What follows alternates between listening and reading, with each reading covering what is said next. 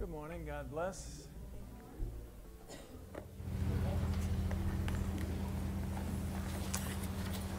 Thank you all.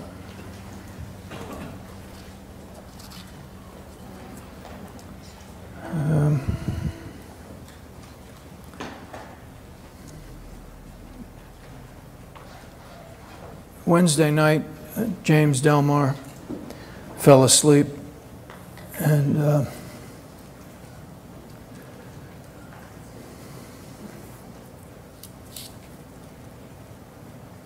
there'll be a memorial service for him Saturday night here at 7 o'clock. James is a patriarch of our church. He helped build this building. More important than that, he helped build the fellowship that exists before this building. And he's been involved. He came here to New York, gosh, over 30 years ago, I think, as a missionary. He went to Amsterdam. Yep. You remember the year, Moses? I'll get that straight by Saturday. And has stayed and has been an active part of our fellowship ever since. You can keep Kim and her family in your prayers, and we'll be here Saturday. Gracious Heavenly Father, we love you so much, and we are so thankful to you for your great kindness. We're thankful to you for clearly making known to us your intentions throughout the ages, and that your kingdom is coming, and that your loved ones will be with you forever. I'm so thankful, Father, to have that comfort in our hearts now, knowing that James is going to be with you in eternity, and that he's going to enjoy that fellowship in the kingdom when it comes. I thank you, Father, for helping all of us to continue to worship you and to live for you and to honor you with our lives today. In the name of Jesus Christ, amen. The theme that we had for family camp this year was workers together with God, and based on 1 Corinthians chapter 6. And a big part of being a worker together with God is understanding where God is at work. Turn in your Bibles, please, this morning to the Gospel of John, chapter 12. We're going to pretty much look at this chapter.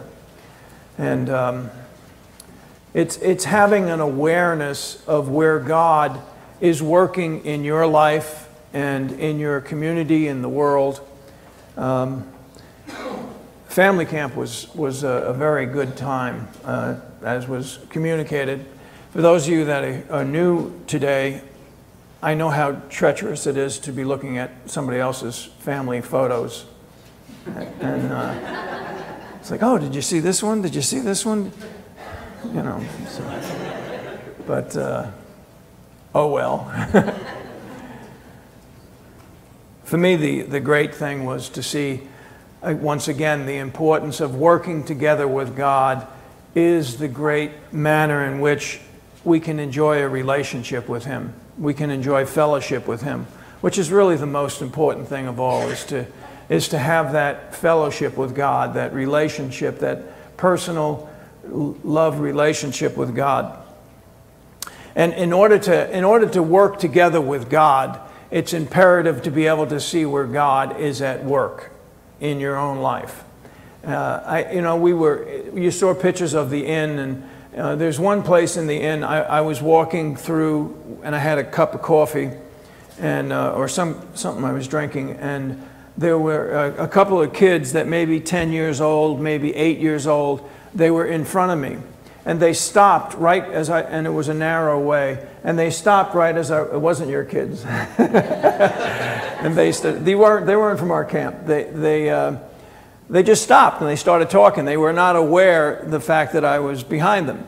So I went to go around the one girl, and again, I'm behind her, so she doesn't see me. So as soon as I did that, she moved to where I was going to go. And then, so now I'm waiting, and then, all right, I'll go this way. And she moved to the other side. So I couldn't go that way either. And again, I'm holding a cup of coffee. And then as a little bit of time goes by, she starts moving backwards. She's going to bang into me. This kid just wants to hit me. And I thought, she had no awareness of what was going on around her. She really did. And it wasn't like I was being quiet. You know, I wasn't being aggressive and boisterous, but you know, you sort of have the sense when somebody's hovering over you, you know. And she didn't have that. She hadn't developed that yet in her life, and it will come as she gets older. And you know that a lot of times we're not aware of what's going on. One of the I think it was the last teaching, or the second to last teaching, John McCabe was teaching, and he had one of the gentlemen stand up, Robert, who was a police officer. And Robert is a retired police officer. He's been retired for a long time. He said, but he reflected back on his training. And he said a big part of our training is, as a police officer, is to be aware of what is going on. If you're walking down the street and you see somebody that has a bulge in the side of their thing, there's the possibility that there's a weapon there. And that when you go sit in a restaurant, you don't sit right by the door. You go in the back of the restaurant with your back to the wall so that you can see what's going on. So you have this awareness of what's happening. And that's really the important thing with God, is to have the awareness of where He is at work in your life, in your world. And you know, and once you can see where He's at work, then you have the wonderful opportunity to join Him in the work that He is doing. I think a lot of times our understanding of how it works with God is we're busy with our life and we ask Him to join us in the life that we're living, which is obviously a little bit backwards. I mean, He's at work in the world, and He's been at work in the world since the beginning. He's got a mission. He's got a purpose. He's doing what He's doing, and we should be concerned about joining Him rather than inviting Him to join us. You know, God, I've decided to do this. Would you please help me? It's really should be the opposite way around. It's, where are you working, God? Well, in light of that, John chapter 12. Jesus, therefore, 6 days before the Passover, came to Bethany, where Lazarus was, whom Jesus has raised from the dead. 6 days before the Passover. This is referring to the week in which Jesus Christ, this same week, Jesus Christ is going to be taken and beaten. And as a matter of fact, I don't know the exact time, but it's probably within 4 days or so, or 3 days or so, He's going to be taken into captivity. He is the Passover. So in 6 days, He is going to be killed. And this is that week of the last week of His life. And He's in Bethany with Lazarus, and the one that Jesus had raised from the dead. Now Lazarus has got a sister Mary and a sister Martha. Verse 2, so they made Him supper there, and Martha was serving. But Lazarus was one of those reclining at the table with Him. How wonderful a memory this would have been for them for the rest of their life. Jesus was in their home, and you know, Martha had prepared the food. They were serving the food. They're sitting at the table and they're eating with Jesus. They're really doing the most important thing of all. They're enjoying the fellowship with their Lord. They're sitting at the table eating with Him. And Mary took a pound of very costly perfume of pure nard and anointed the feet of Jesus and wiped His feet with her hair. And the house was filled with the fragrance of the perfume. But Judas Iscariot, one of His disciples, who was intending to betray Him, said, why was this perfume not sold for 300 denarii and given to the poor people? Now he said this not because he had concern about the poor, but because he was a thief, and as he had the money box, he used to pilfer what was put in it. That's such a mind-boggling thought, isn't it? The whole thing here, what you have is, you have two examples of the antithesis of two things. You have true Christianity and you have feigned religion or fake religion. Or whatever word you want to put, you have the right way and the way, you have the way of Cain and you have the way of Abel. You have the way of Esau and you have the way of Jacob. You have the right way and the wrong way. This woman, Mary, I don't know if she understood that this was the Passover. I don't know. I don't think she did. I don't think anybody really understood what was, well, they didn't. They didn't understand what was before Jesus. They had no idea the suffering and the torment and the death that would be his soon. But, you know, Mary really loved Jesus. She took something that was extremely expensive to her and took that anointing, that nard, whatever that is, that anointing oil, and got on her hands and knees in this tremendously humbling reality, got on her knees and anointed the feet of Jesus. The very feet that 6 days later would have a spike driven through them were in her hands, and she massaged them.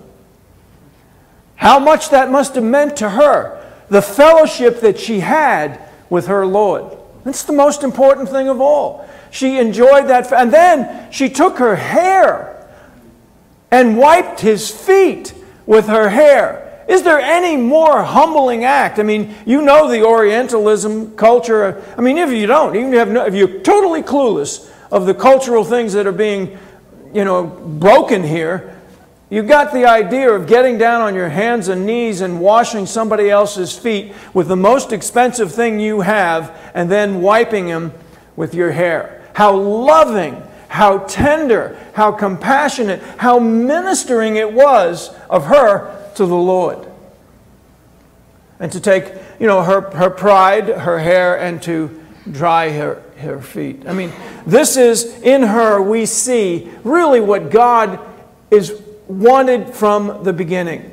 He's wanted his people, to love him back.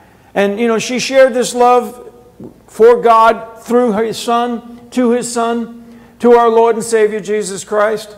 She shared that great, intimate, loving relationship. That's all God has ever wanted from you. He's not asking you to change the world or build a tower or do this whatever feat. All he really ever has wanted from anybody is love. You know, we were made for love. It's our purpose. It's the reason that God made humans, was so that he had people to love. We were made to love. It's in the understanding that great love that God has for you and you manifesting it back to him is when everything fits together in your life. When it all comes together.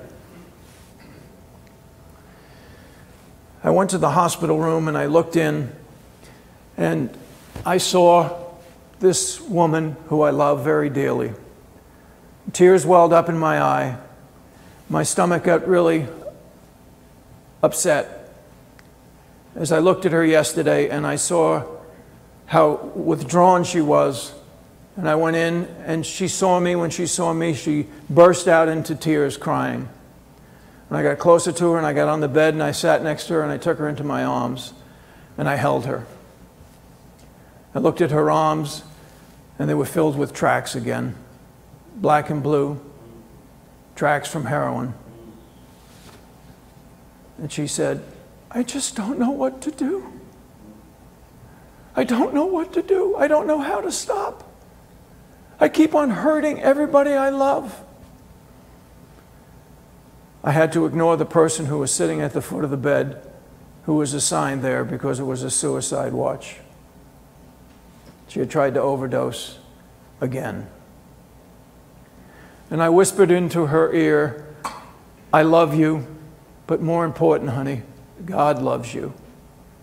You're alive because God loves you. You will find yourself in accepting his love for you. You haven't yet accepted his love for you. It's not even about you loving him. It's about him loving you. It's when you understand his love for you that everything comes together, and then it's your love for him. And then if you love him, you love other people. It doesn't work in reverse. It's understanding his love for you. Mary understood that. This young woman I was with yesterday, if she gets to the place of understanding this, and I believe God has drawn her, he has saved her life time and time again, And I believe He wants her. And if she will allow God to love her, if she can get to that place, she will get free. There's nothing else that she will do that will get her free. She's already been to the treatment centers. She's already spent months in rehabs and multiple detoxes. None of that has worked. When she understands God's love for her and accepts it in its totality into her heart and life, then she can have the freedom from this bondage that has tormented her. That's what I told her yesterday. And you know why I told her that with such conviction? Because it happened to me. And because the scriptures say so. Any of us that have known God for any length of time, it's because we've understood that He loves us and that His love is unconditional. We've been made to be loved. And many of us, in the situation that we have found ourselves in our life, we weren't loved the right way.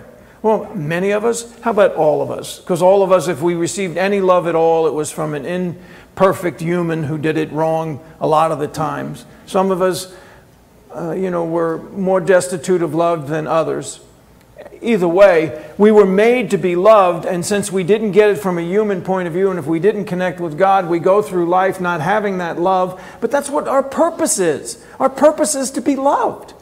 If you're using something for the wrong purpose, it doesn't seem to work right. What works right is when you are allowing yourself through the understanding of the Scriptures and what our Lord did for us to be loved. Mary got that. She really got that. She knew Jesus loved her. She knew it. Days earlier, Jesus raised her brother from the dead. Jesus is at her house. He's with her in her house. And I got to believe, I know this because I'm going to read it to you in a minute. Mary's seeing where God is at work. She knows that this is what she is supposed to do. She's taking the ointment that you would normally put on a body that is dead. And that the spices that you would use to anoint a dead body before you put it in the wrappings and into the grave, that is the exact anointment. That's what Jesus said. She has done this for my burial. She was sensitive to the working of God. She knew by God working in her, this is what she was supposed to do.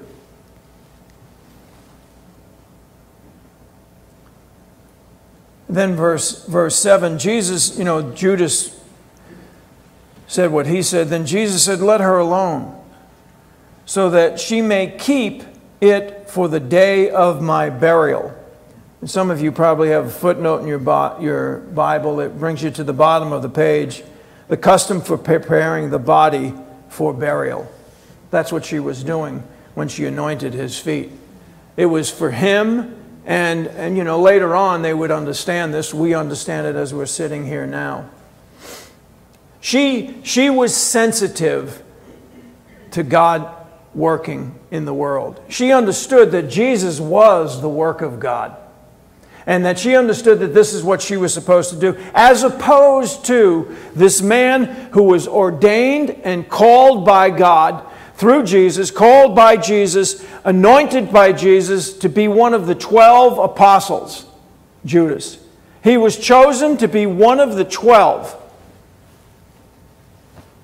He walked with Jesus. He heard the Son. He heard His teachings. He heard all about the kingdom of God. He watched Jesus heal the blind. He watched Jesus embrace the leper and heal the leper. He watched Jesus raise the dead. He was there when Jesus walked on water.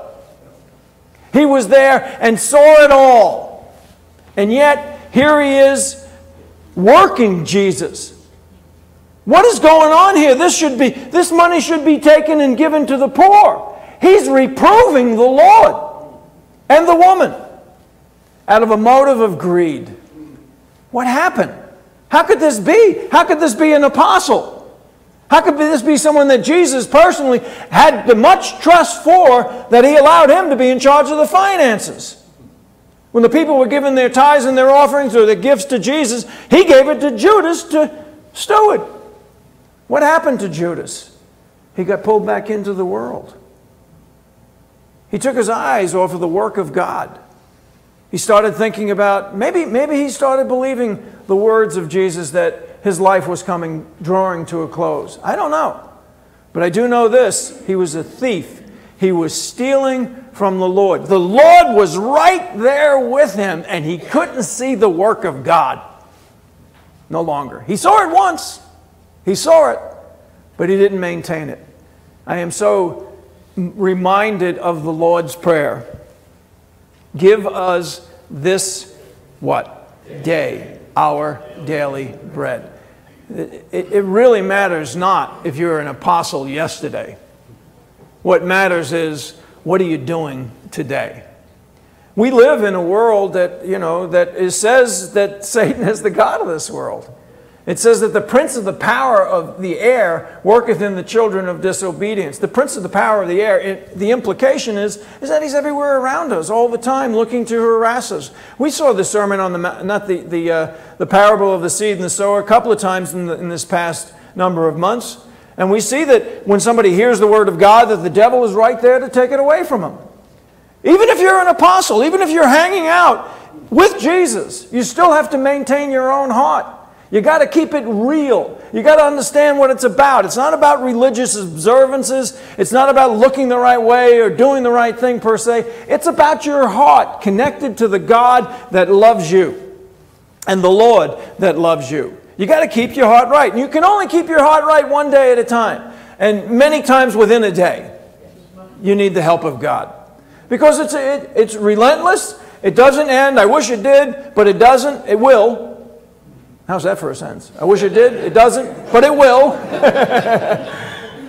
When Christ comes back, the battle will end. But meantime, we're in a battle. You turn your back and you're going to get shot. My heart goes out to Judas that he would allow himself to get sidetracked. But that's the parable of the seed and the sower. One of the things was that the allurement back into the riches of this world. He was about money. I mean, before I knew the Lord, I knew what conning somebody was. I knew how to deceive people, to work people to get money. But man, doing that to Jesus? Come on now. How blind do you have to be? Well, the work of God was right there in His presence. And what was going on, what this woman was doing was what God wanted done. It's exactly what God wanted done. For His Son, before the days before Him, before He would be taken and tortured. She was doing what God wanted done, and He criticized it. It's a very humbling reality, isn't it? It's a in-your-face kind of thing. But let's get perspective to it. You know what it says? You need your daddy every day. You need to be with your father all the time. There's no vacations. You got to pursue God every day. And it's an ongoing relationship. Some of you people, if you don't eat for one day, it's the end of the world. I mean, we're just going to die. Some of us don't eat one meal, we're going to die. Actually, if I don't finish at a proper time, you're going to get upset with me because we got lunch. We understand the importance of having daily nourishment. Well, it's that way with this spiritual thing. It's keeping our heart right, living to be loved by God and to love God back. And Jesus said, let her alone. Verse 9, a large crowd of Jews then learned that He was there, and they came not for Jesus' sake only, but that they might also see Lazarus, whom He raised from the dead. Verse 10, but the chief priests planned to put Lazarus to death also. It says chief priests in my Bible. I don't know what it says in the King James, but it's the high priests. It's not talking about, chief priests are the high priests. There's two high priests. There's only supposed to be one. There's Annas and Caiaphas. These are the very men who are responsible for the torture of Jesus and the death of Jesus. Their plan, this is how they viewed the work, was raising Lazarus from the dead the work of God? Yeah, obviously. Why did Jesus wait 3 days? Didn't we look at this recently? Why did Jesus wait 3 days? Because God told him to.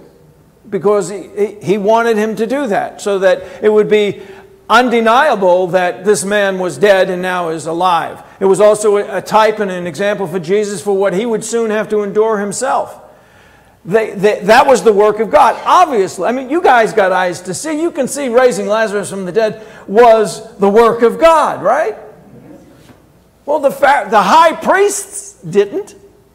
The high priests, these are the guys in charge of all of Judaism. The high priest is the guy, there's only supposed to be one, there's two. The high priest is the only one on earth who's allowed to go into the Holy of Holies once a year. He's the only human being on earth that is allowed to go into the Holy of Holies. You would think that this person would strive to live a holy life. He looked good. He had the robes down. He had the attire down. He had the phylacteries on his head and the phylacteries on his arm. He looked the part. He spoke the part. But in their hearts were darkness and evil. They're the ones responsible for what was pending that week. They would be the ones that tortured him and killed him. Their thing was, this guy Lazarus raised from the dead, we're going to go kill him again. God raised him from the dead. These guys decided that they're going to go kill him. Talk about missing the mark. Not seeing the work of God.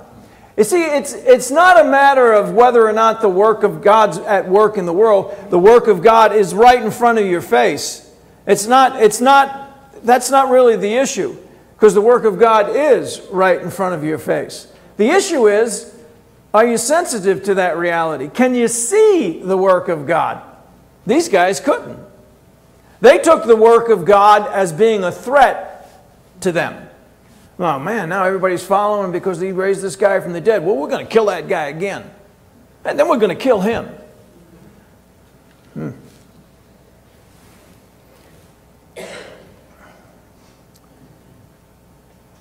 Verse 11, because on account of him, many of the Jews were going away and were believing in Jesus. On the next day, the crowd who had come to the feast, this is the feast of Passover, when they had heard that Jesus was coming to Jerusalem, took the branches and the palm trees and went out to meet him and began to shout, Hosanna! Blessed is he who comes in the name of the Lord, even the King of Israel. And Jesus, finding a young donkey, sat on it, as it is written, Fear not, daughter of Zion, behold, your king is coming, seated on a donkey's colt. Now, time isn't going to permit me to do this, but this is a record recorded in Zechariah chapter 9, verse 9. Zechariah lived 500 years, about 500 years before Jesus. 500 years before that time, God gives the prophecy about exactly what we just read. And then I have no idea if Zechariah understood why he was writing what he was writing, but he wrote it. 500 years later, Jesus is doing this. God is at work in the world. He makes plans 500 years ahead of time. I screw up a week. I mean, my calendar's, talking to Mike earlier, I thought I was supposed to meet with him on Tuesday, I was supposed to meet with him on Friday. I get it all mixed up all the time. God's got this plan 500 years. Now, I don't know that anybody there knew this thing. Well, they didn't. They didn't know that it was after he was glorified that they understood what transpired here. God is at work in the world, and he's at work in the world now. He didn't go away. He's at work in our world right now. Do we have the ability to see where he's working?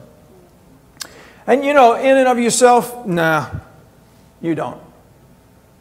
But if you got a heart for God and you're allowing him to love you and you're concerned about loving him and you're asking him to help you and to guide you and to give you that daily bread, you can see. 16, these things his disciples did, not understanding at first, but when Jesus was glorified, then they remembered that these things were written of him and that they had done these things to him. Nobody had any idea that what they were doing was a fulfilling of a prophecy that was written 500 years earlier. It wasn't until after he was glorified, which means after he died and he was resurrected and he ascended, then they understood, wow, you remember that? How he did that? And, you know, they thought, they had, but God was working in the people at that time to do what he had planned would be done 500 years early. He worked in them to do this. God is at work in the world. Verse 16. These things his disciples understood. Verse 17. So the people who were with him when he called Lazarus out of the tomb and raised him from the dead continued to testify about him. For this reason also the people went and met him, because they heard that he had performed this sign. So the Pharisees said to one another, you see that you are not doing any good. Look, the world has gone after him. The Pharisees had commissioned themselves to go out and to hinder Jesus from moving things. And, you know, you guys aren't doing a really good job. The whole world's following him now. You know, the Pharisees are another group of people. They rose up before Christ came, sort of like after Malachi, before Matthew. During that period of time is when the Pharisees rose up. These people, the reason that they rose up, what their specific purpose was to safeguard the Scripture. Their whole thing was to keep the Scripture safe so that it would continue to live on. They were very meticulous and concerned about the scribes translating it, and they wanted to protect the Scripture. And, you know, their intentions that originally were very, very good. Now look where they're at. It doesn't matter what happened yesterday. It doesn't matter the commitment or anything else. It's where are you at today? What's going on in your life right now? And these guys were always at odds with Jesus. Verse 20, now there was some Greeks among those who were going up to worship at the feast. These men came to Philip, who was from Bethsaida of Galilee, and began to ask him, saying, Sir, we wish to see Jesus. And Philip came and told Andrew, and Andrew and Philip came and told Jesus. And Jesus, as his manner is, his answer's got nothing to do with the question, or is much deeper than the question. Verse 23, and Jesus answering them, saying, the hour has come for the Son of Man to be glorified. As you continue to read in John, you understand that glorified means to be crucified, to be put to death, to be raised from the dead. Truly I say to you, I'm glad these guys want to see me, but there's a little bit more important things going on right now. Truly I say to you, unless a grain of wheat falls into the earth and dies, it remains alone. But if it dies, it bears much fruit. You know, God made that available for Jesus to understand, because what Jesus was surrounded with on a regular basis was unbelief. There were multitudes and multitudes that followed for the signs, but very few that really believed. Even Judas, turned against him. But Jesus understood that he was God's plan for man's redemption. He knew that when that seed was put in the ground, that seed died, and then it grows up and it produces so much more fruit. His dying was necessary so that there would be this fruit. Those of us here today, hopefully, are a part of that fruit. Verse 25, he who loves his life loses it, and he who hates his life in this world will keep it to life eternal. If anyone serves me, he must follow me. Where I am, there my servant will be also. If anyone serves me, the Father will honor him. 27. Now my soul has become troubled. What shall I say? Father, save me from this hour? But for this purpose I came to this hour. Father, glorify your name.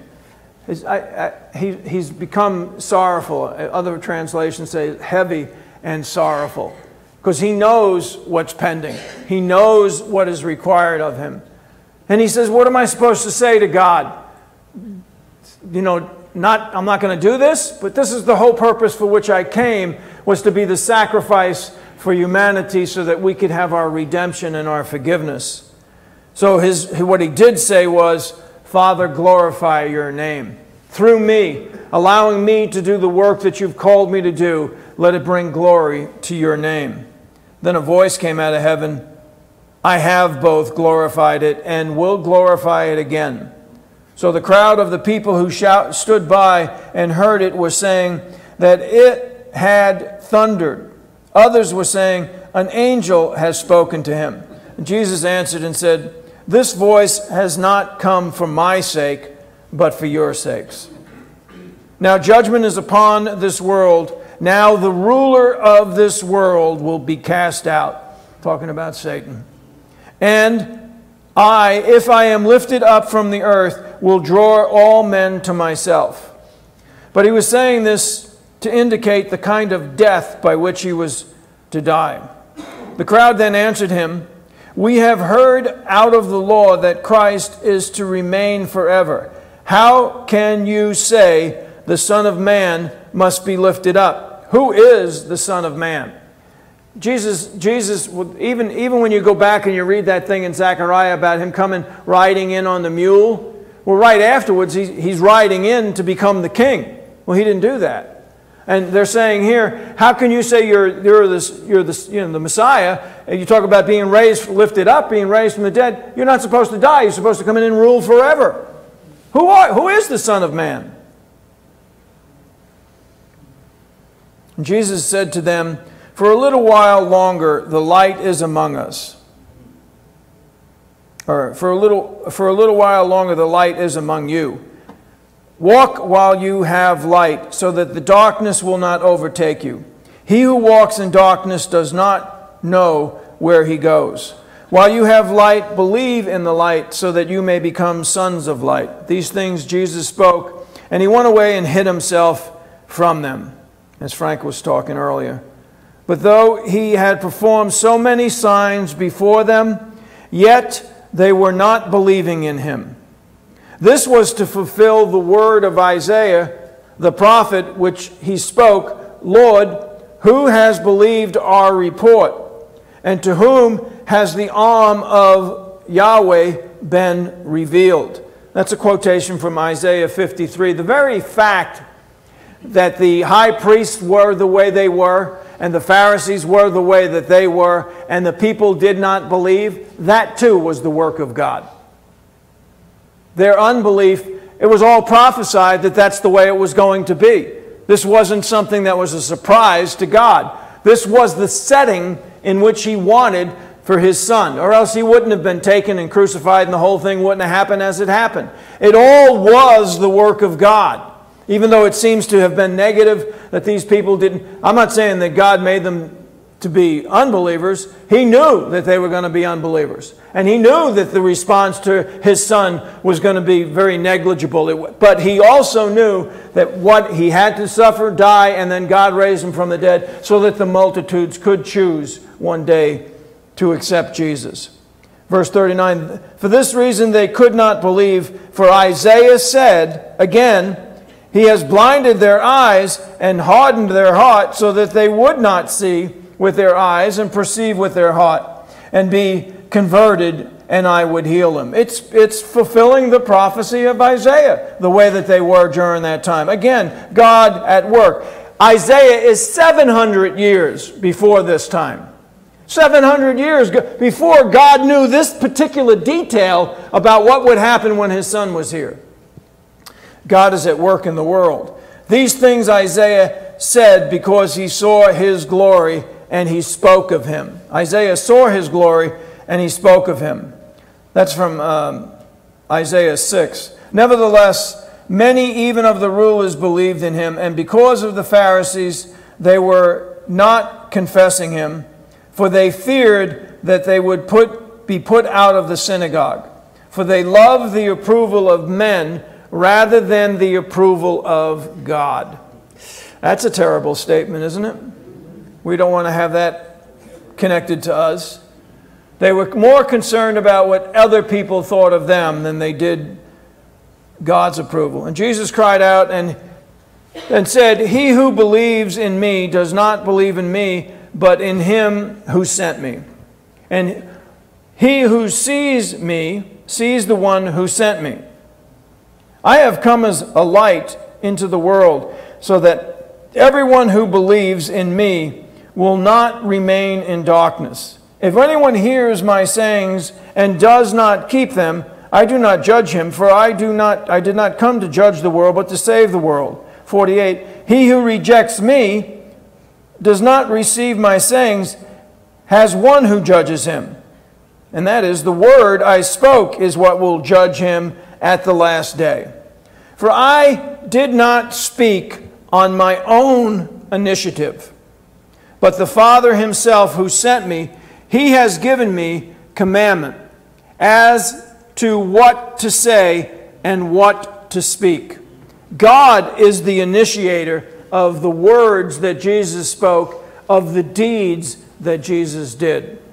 In John chapter 5, I'm not going to go through these places, but you can look John 5:30, John 8:28 and 42, John 11:56, John 14:10, over and over and over again. Jesus uses that word, initiate. I did not initiate the words that came out of my mouth and the deeds that I did among you. God was the initiator.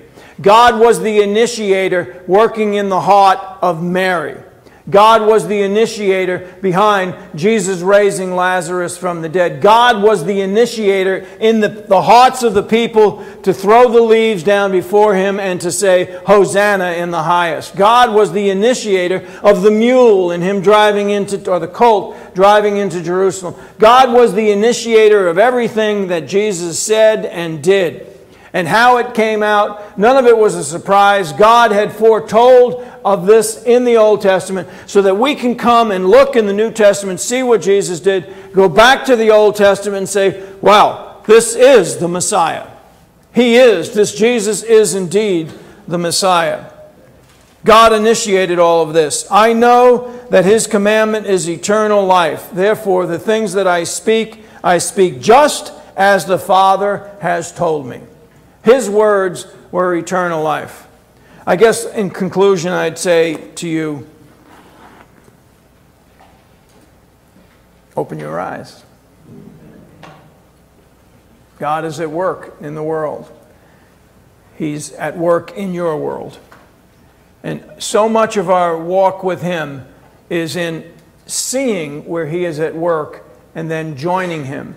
As we do that, as I see him working in the world and I join him in the work that he is doing by his grace, it strengthens my relationship with him. That is, my love relationship with him grows as I experience the work that he wants me to do with him. I mean, how close was Jesus with God? You know, so Heavenly Father, thank you for the opportunity to know you and to walk with you and for being together today. In the name of Jesus Christ, amen.